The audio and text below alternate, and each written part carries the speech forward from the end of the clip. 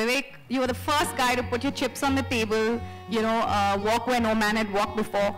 What were you thinking? I mean, how do you now sort of be the voice of big screen actors who are willing to take the jump and, you know, actually put themselves out for a good 80 to 100 days to do a series? Are actors also looking at it as a sort of a reduction in stardom, or are they looking to reach out to a more global audience that maybe a film can't take you to? So I think, Mini, that's a really interesting question. For me, the career choices I've made, whether it's debuting, even though I'm second generation, not getting my daddy to produce, you know, a launch pad movie for me, कि देखो मेरा बेटा कितना अच्छा dance करता है, कितना अच्छा डांस करता है, कितने अच्छे designer कपड़े पहनता है. I decided to jump into the fray with a film like Company and wanted to be taken seriously as an actor. So at that time also I was told the same thing. I was told that this is harakiri. You know, you're going to destroy the opportunity that you had. You should have done the Abbas Mustan film. You know, your father was producing. But it panned out okay. So when Inside Edge came to me, and I loved the idea, I loved the concept, I thought it was revolutionary, it was path-breaking.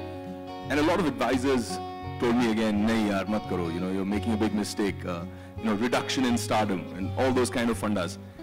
But I took a calculated risk, Mini, because I calculated a simple thing. I said that even with all the multiplexes set up today, you have a statistic which tells all that 2 to 2.5 crore people across India actually go out to the theaters and watch movies. We're so below saturation in terms of the infrastructure to allow people to go out there and see a movie. So here you have a comparative when you say how many people are holding smartphones up right now in the audience there or checking as we speak. There are 40 crore people with smartphones in the country already and growing really rapidly. So I have now access to a distribution medium for my content that can penetrate 40 crores versus an infrastructure that can just give me 2.5 crores of access. Why wouldn't I choose that? Why wouldn't I want to leverage that?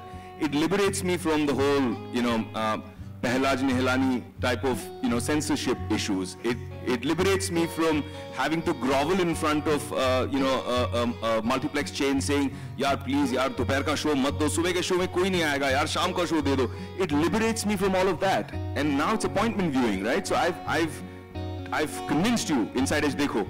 And then you decide, मैं रात के 3 बजे देखूंगा, मैं बस में देखूंगा, मैं ट्रेन में देखूंगा, मैं गाड़ी में देखूंगा, मैं घर पे देखूंगा, मैं अकेले देखूंगा, दोस्तों के साथ देखूंगा.